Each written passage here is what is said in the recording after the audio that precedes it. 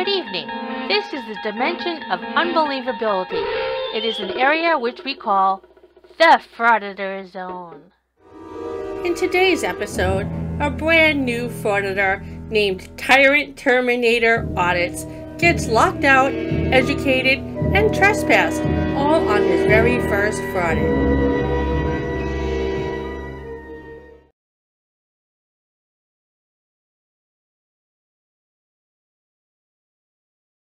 Hello everyone. It would seem that this frauditing virus is spreading yet again. The infection has reached a brand new person that has gone to the dark side. His name is Tyrant Terminator Audits.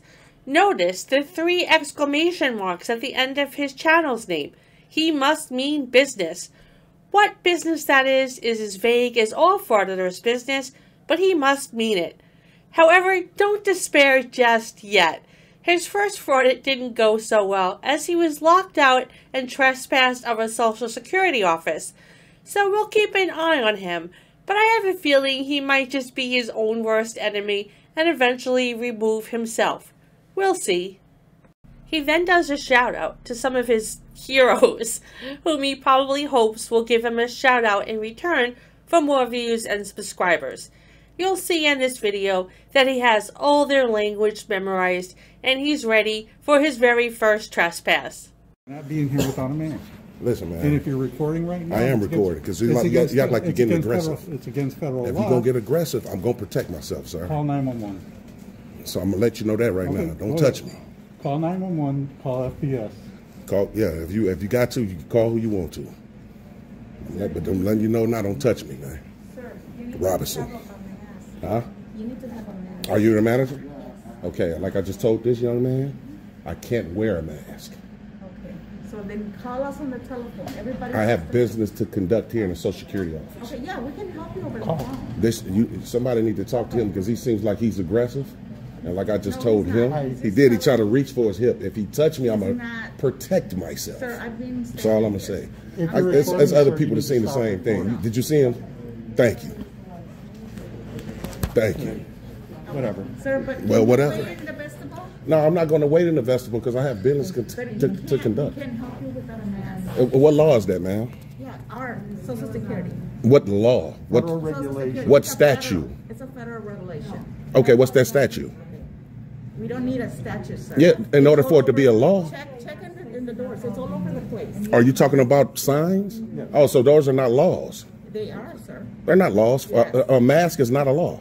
Sir. That's just a policy. Sir. It's a federal regulation. Call, We're calling FPS. Yeah, We're calling it's okay. PD. Just wait there, okay? You calling Waukegan PD? Yep. We call whoever we need to. Do they have like a contract with you guys to enforce law on federal property? I don't think so. We're also calling the federal police. Oh, okay, great. Well, then they educate you when they get here. Yeah, they'll educate you. Absolutely. Now I know precisely what I'm doing. Okay. Trust me. The problem there is that he thinks he knows what he's doing based on watching other frauditors. But it's the blind leading the blind, and the dumbass leading the dumbass. So he'll be the one who gets educated. I'm happy you do. Okay. I know it's the dreads, and I expect all of us to be dumb. I'm not talking to you, man. It's got nothing to do with it. Anyway, you know, it's the dreads. They expect all us with this skin color not to know our rights. Or when they say we're going to call the police, they expect us to run. I encourage them to call them. Know precisely what I'm doing. 911. That's abusive services, sir. 911 is not an emergency. Where's the emergency? 911 is for emergency calls. You're creating disturbance on federal I'm creating a property. disturbance because I'm invoking my rights to be here. Is that a disturbance? Here without a mask on. Where's the law that says that, sir? It's federal regulation. They're all over the door. Are you familiar with the DHS memo from 2018 that was redacted? That people have a right to be in federal buildings and record? You said I couldn't record. No, if you look on all the doors, look right behind you. Right here? Photography, video prohibited by federal Title 14. Video prohibited. So the DHS memo is insignificant. It's irrelevant. That is correct. And DHS is Department of Homeland Security. That's Department of Homeland Security, right there. Title 14. This right here. U.S. Title 14. Matter of fact, I'm gonna step out here and read it. Oh, it's in Spanish.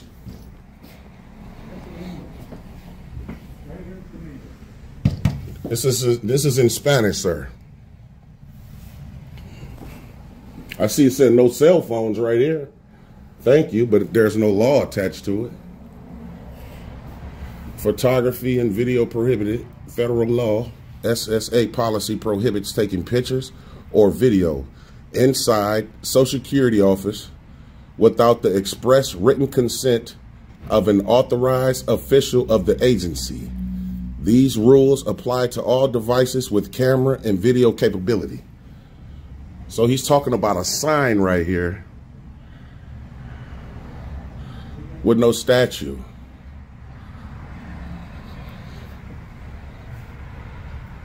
Kind of see a statue here, but I don't know what this is all about. This is Spanish.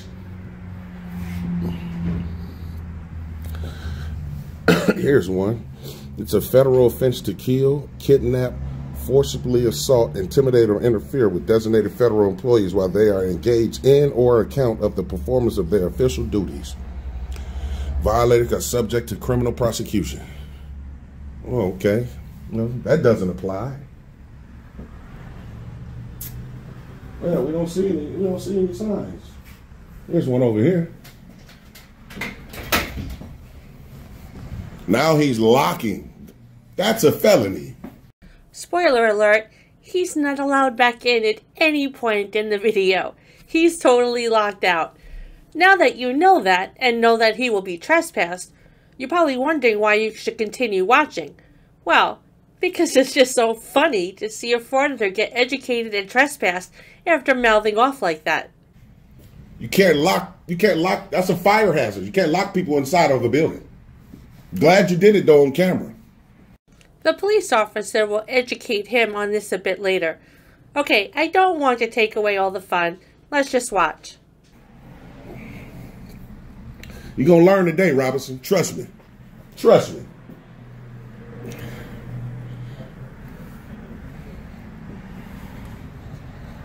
He has locked a building. He's 1, 2, 3, 4, 5, 6, 7, 8, 9, 10, 11, 12, 13, 14 people. He has locked 14 citizens inside of a building, which is a fire hazard. And the name of his company is Parsays Incorporation, Robinson. It's a straight up tyrant. And we turning the tables on tyrants.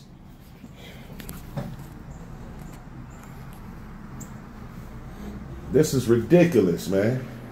He then spends about 15 minutes waiting for the officer to show up while ranting and raving in the vestibule and being as butthurt as possible how a tyrant could possibly lock out such a fine and upstanding citizen that just wants to get YouTube clout and impress his heroes so that he can get more views and subscribers.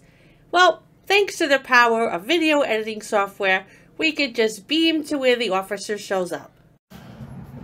They right on time.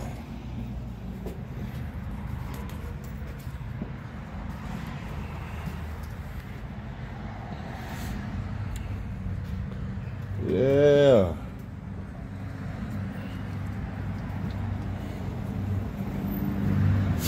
Waukegan PD. Part 3, y'all. Turning the tables on all tyrants. Our rights will not be infringed on by anyone. Waukegan PD has just arrived. Let's see what they say. How you doing today, officer? Good, how are you, sir? All right, they called you for me. Oh, okay, what's going on? Man, what's your name? And badge Baker, number? 714. How you doing today, sir? This is the thing. I'm coming here to conduct official business. Okay. This young man right here, not really him, but him, he said that it's against the law, first of all, to record in a public building, which I know that to be false. The second thing he said is I can't enter the building without a face mask. I told him medically, I can't wear a face mask. Okay. Governor Pistol has made that very clear for people that has medical conditions. Right. I tried to explain that to him. However, I'm still being denied to conduct my official business here at the Social Security Administration office. two things. I'll go and talk to them about the face mask issue. Okay. They have a right to ask you not to use your phone when you're inside. They do. It's their building. That's how they're running their business. This is actually a federal building, so That's another thing I was about to say. In terms of that right there, do the city of Waukegan have any type of contract with the Social Security Administration? Because I know you guys are out of jurisdiction right now. Right. Right. So I don't even know why would they call you guys, because you can't enforce anything on this property. And that's disrespectfully, sir. Right. No, I understand that. So if they're having an issue with somebody, they want them to leave, they don't have to just leave the person in there because it's a federal building. We have jurisdiction in that. This is in the city of Waukegan. Right. And if they want to sign a complaint against somebody trespassing, they can do that. But real quick, Officer Baker, trespassing is a secondary charge. No, it's not. Well, you can't trespass me minus a crime. I didn't commit a crime, so you can't just say we want him trespassed. You can't. That'd be illegal, and it'd be a violation of my rights. It's not. So, for example, if I am on your property, no matter what the property is, whatever, and you want me to leave, I can't say, well, I haven't committed a crime. You can't tell me to leave. Because it's private property, Baker. This is public. We're talking about public and private. Okay. If they do try to get you to violate my rights today, then it's going to come down on you because it's on them right now. So I haven't even talked to them yet. No, I'm just saying. When you brought trespassing, like you're going to go solicit that.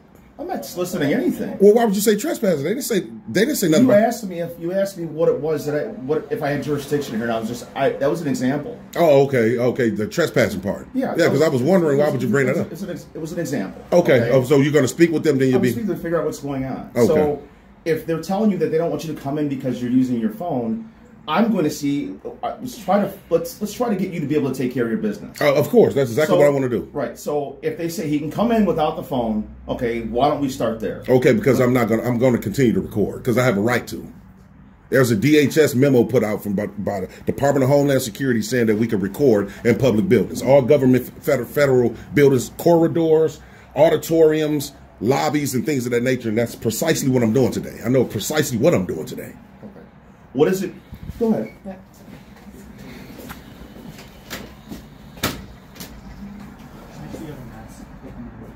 Oh, we have to have a mask? Yeah. Oh, okay. See what I'm saying? That's not even a law. You say that's a policy. The policy does not supersede the law. They're turning people away from a public building for a policy. That's a violation, sir. What is it you're trying to accomplish here today? I have a calculus of things to do here today. Okay. A calculus. And it involves me talking to someone other than security to do my business here. They're just security. Actually, their job is just to observe and report. Okay. But they're stopping me from conducting my business here at a public building. And that's exactly what he did. He observed a dumbass frauditor. He reported the dumbass frauditor to the police, and then he locked your ass out to keep your dumbass from creating more of a disturbance. I'd say the security guard did exactly what he was supposed to do. Okay. The reason why they don't allow cell phones in here is because of the type of business that people are conducting. For example, they won't want me on my phone recording if you're up here talking about your social security number or what business you have. That's why they do that, for your protection and everybody else's. Okay. That's why they don't want you to record in here. So they're probably not going to let you in if you decide to record. The mask issue, I can talk to them about, see if I can't get around that, because you do have a medical issue. Right? Of course I do. And that I agree with you 100%. I appreciate that. But the phone thing, they do have a right to do that because of the type of business that they're conducting here and the type of building that it is. They have a right to do that. Right. Now, I understand if I'm recording sensitive information or going into restricted areas. I would just stay in the publicly accessible areas and not recording anybody's business. That's the only way I would be. That's going to be up to them whether they want to let you in or not. Okay. We'll talk to them, all right. Appreciate it. No problem. All right. So one thing at a time, okay? Okay. So they're saying, do you have some kind of proof to show that you have a medical condition? And what he told me is, I promise you, I just told him that. Well, I already know. Now, did he ask you that? Yes. But that's a HIPAA violation. That's exactly what that is. Exactly what I told him. Wow, I can't believe he said that. Yeah. Wow. I said he's not gonna prove to me or you, and I said that this is exactly what he's gonna say, is that it's a HIPAA violation. For you to have to show him or prove to him that you have a medical issue. Sir, what I would do is I would go online and see if you can go online and get whatever services you need done that way, because they're not going to be willing to help you. I can't make them help you any more than I can make you go away, and all you're going to end up doing is standing here the whole night or the whole afternoon. Well, I don't want you to do that. So that's the only thing that I can suggest to you at this point in time. Okay, well, I understand what you're saying, Officer Baker. You're trying to de-escalate the situation. You've been very professional. Best I can. You've been very professional, but these guys right here, not him as much, but this guy, he's a straight up tyrant, man. He's straight up tyrannical. His behaviors, the man went for his hip and everything. I wasn't even being aggressive with him or anything. So that's a concern as well. But what I would tell you is maybe we should be contact FPS. Just so they can educate these young men on my rights and what I have a right to do.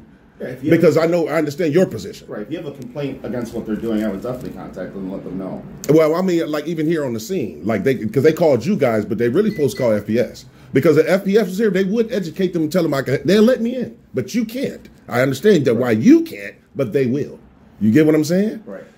Do you want to give them a call while we're standing here? No, I don't really want to stop recording. Use my phone to call? Yeah. I appreciate that, officer. Do you got their number? Or? I do not. Okay. It's a smartphone. You can Google it here. Let me see. Okay. Yeah, because then that'll be, we'll be able to see exactly what's going on. Okay, appreciate it. Do I put FPS Waukegan or just FPS all the way? I would just start Google FPS, I guess. FPS. Okay, guys, we're contacting the FPS. The officer was nice enough to let me use his phone. I'm going to see what they say.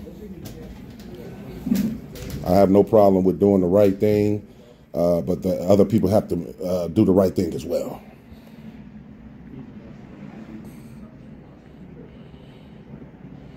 So we're going to see. Huh? Man, come on, man. Hey. The officer was nice enough to let me use his phone. I'm calling for Federal Protective Services myself, man. I ain't got time to play with these people. For sure.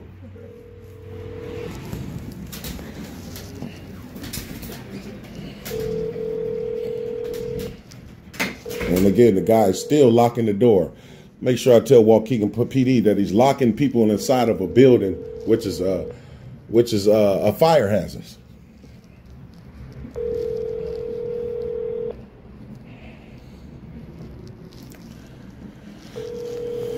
No one's answering. I mean, please enter the area code and phone number. No one's answering.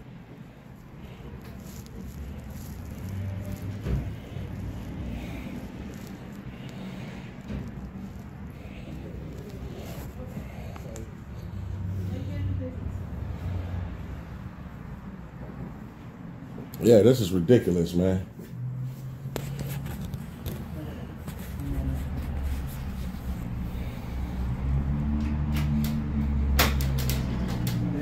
Now I got the officer's phone. Okay. Sergeant, you want to return your phone?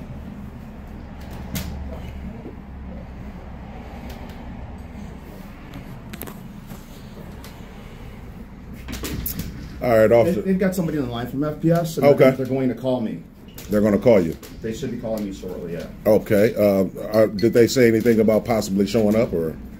No, he's talking to them now. I haven't talked to them at all. Okay. Said, can you please give them my number and have them give me a call? Okay. So we can talk, so we can figure out what's going on. Yeah. Because, like, he tried to show me, like, this right here.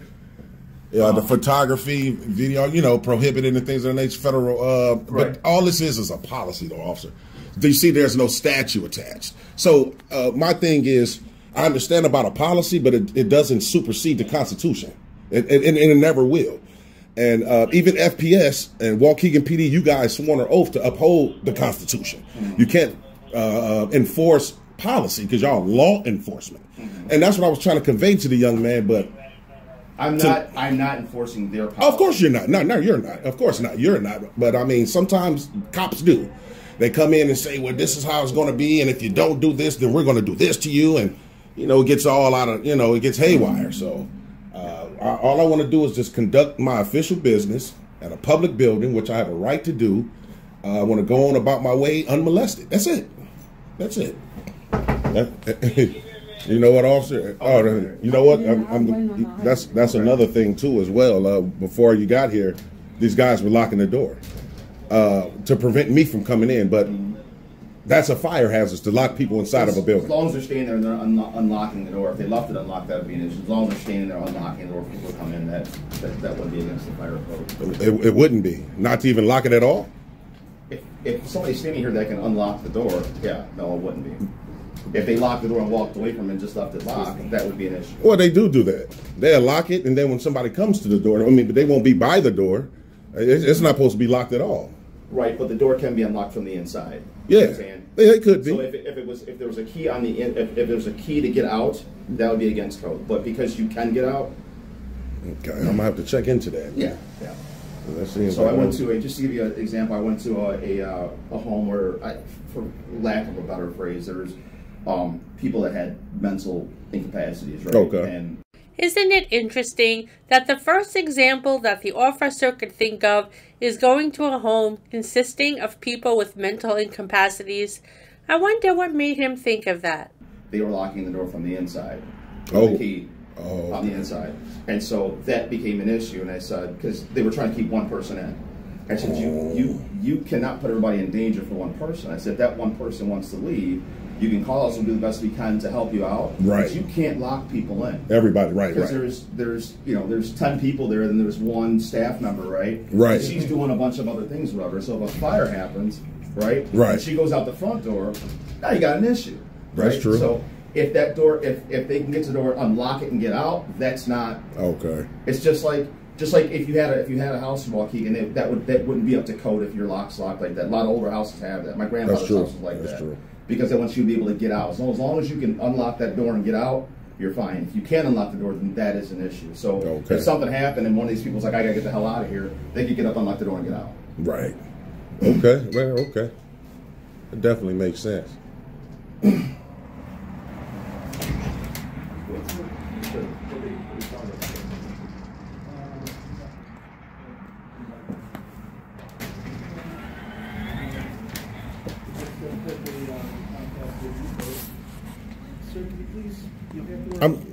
I'm just recording, sir. I'm not doing anything. Can you give me, please? Can you give me a minute? Officer Baker, I understand your position, but I don't want my rights infringed upon. And your rights aren't being infringed upon. He's telling me to stop recording right now. I'm just asking you if you could just step outside. Respectfully, I don't want to. I'll play back the video for you. I understand. I'm a FOIA request that. I understand that, but I don't want him to infringe on my rights just because he think he can. What right is he infringing on right now? He's telling me to stop recording. Okay. I have a First Amendment right to record in public, sir. So just because he's asking, I decline the offer. We all are. Yeah, I hear you. All right, sir. My name's Mr. Diaz. I'm the Assistant District Manager. What's your name again, sir? Mr. Diaz. Mr. What is your name?